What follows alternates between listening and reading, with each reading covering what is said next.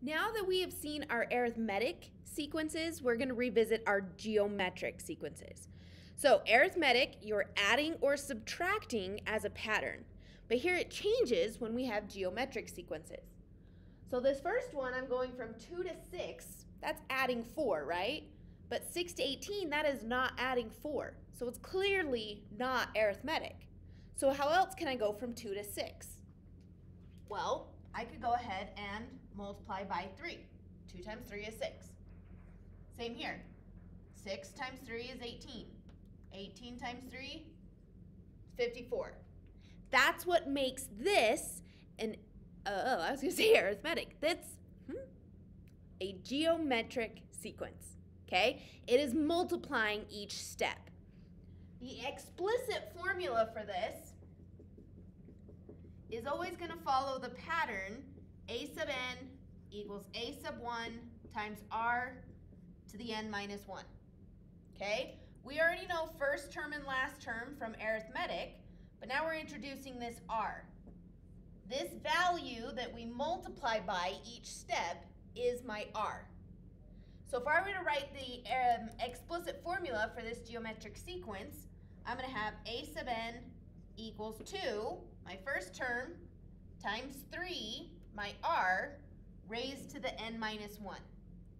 And to be very careful here with our order of operations, we're not going to do 2 times 3. It's kind of like this, 3 to the n minus 1, whatever this is. So say we're looking for that fourth step. We plug in 4. 4 minus 1 is 3.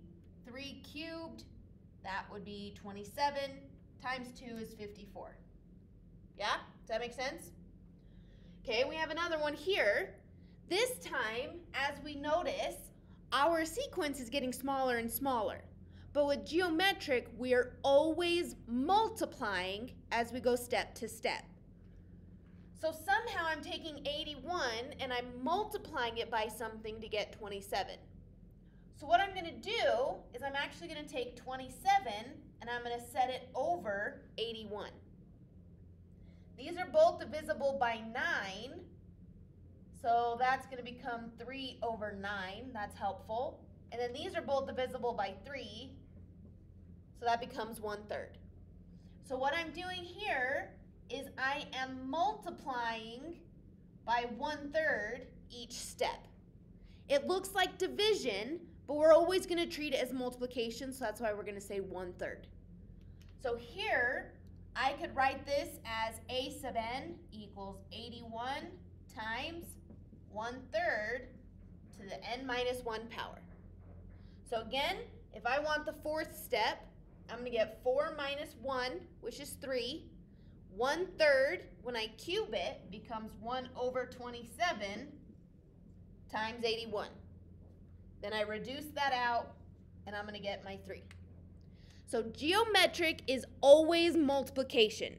Okay, so the only thing that's changing here from arithmetic to geometric other than our formula is we're looking for that common ratio instead of the common difference. Okay, hopefully that helps. Come back and we're going to check out geometric series.